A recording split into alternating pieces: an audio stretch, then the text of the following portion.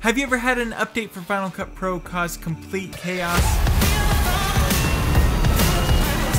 This video is not only going to show you how to create a backup of Final Cut Pro, but also how to backdate future libraries that you might have created. Firstly, I need to give a huge disclaimer. There is a very real chance that this can break your projects, so make sure you back up everything and only follow at your own risk. Before you ever update Final Cut Pro, go into your Finder, go to Applications and look up Final Cut Pro. Right-click on Final Cut Pro, then select Compress. This is going to create a compressed version of Final Cut Pro that you can later unzip should you need to get that backed up version. Once it is done compressing, keep this file in a safe place that you can access later on. Should you need to jump back to an earlier version of Final Cut Pro, go ahead and uncompress that folder. Once you uncompress that folder, it's going to come in as Final Cut Pro 2. Go ahead and change the name of it to whatever version of Final Cut Pro you just uncompressed, then you can leave it inside of your applications folder. Now that we have this original version of Final Cut Pro, go ahead and locate the library that you want to backdate. Before you open this library, I strongly recommend that you right-click on it, then select Compress.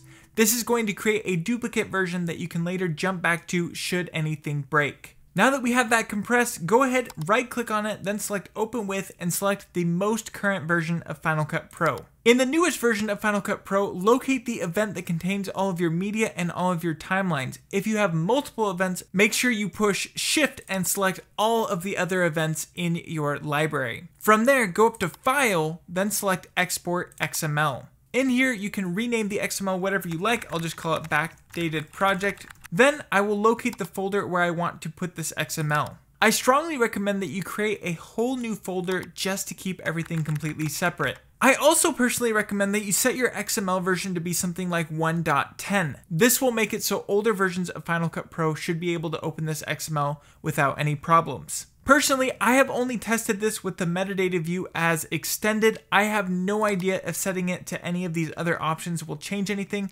so I recommend you leave it at extended. After that, go ahead and push save. Once it has exported the XML, push Command Q to completely close out Final Cut Pro. Once Final Cut Pro is completely closed, locate the folder that contains the backdated XML. Right-click on that XML, then select Open With and locate the version of Final Cut Pro that you want to open it with. So in this example, I'm going to open it with 10.6.4. Once you've done this, it will bring up a dialog window asking which library you want to open this in.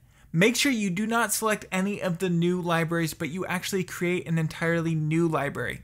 Go to the bottom left and then select New.